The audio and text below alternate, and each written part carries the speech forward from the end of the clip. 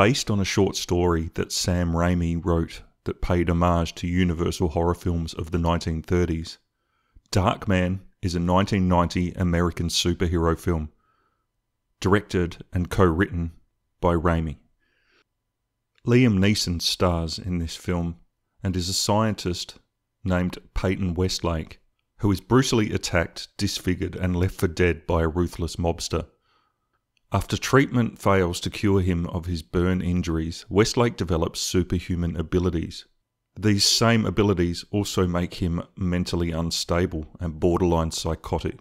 He becomes consumed with vengeance and vows to hunt down the men responsible for his disfigurement. Darkman spawned 2 sequels, which were both direct-to-video: Darkman 2, The Return of Durant, and Darkman 3, Die, Darkman, Die, as well as comic books, video games, and action figures. Liam Neeson did not reprise his role for the direct-to-video sequels, and in my opinion, the sequels do not do justice to the original film.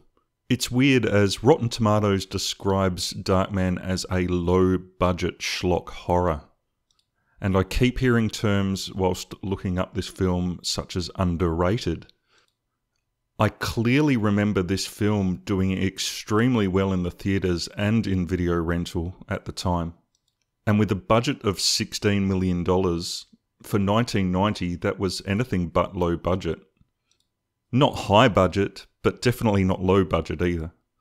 I meant to put this video up the other day, but I really wanted to watch the movie again as I hadn't seen it for a number of years. I have ordered a copy, but I literally can't find this movie anywhere. I thought I had it in my collection, but I do not, unfortunately.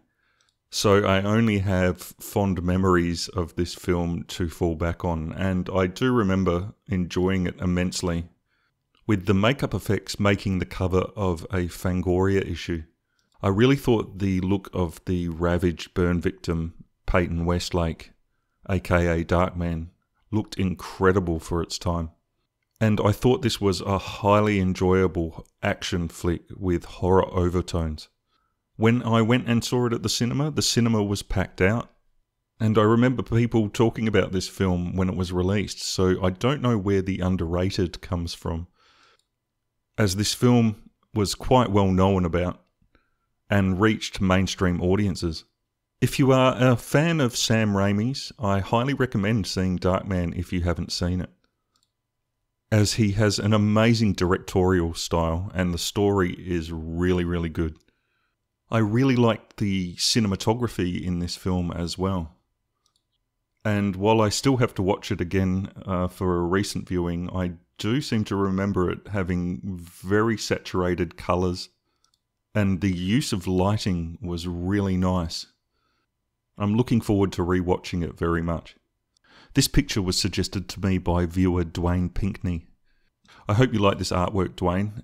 It's Derwent colour pencils on black A4 card. It's drawn from memory.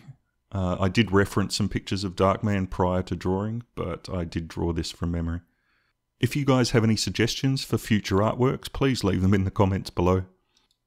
If you enjoyed this video, don't forget to hit that like button. And if you are new to my channel, please feel free to subscribe for more videos like this. This has been Kevin for The Art of Horror. Until next time, it's goodbye from me.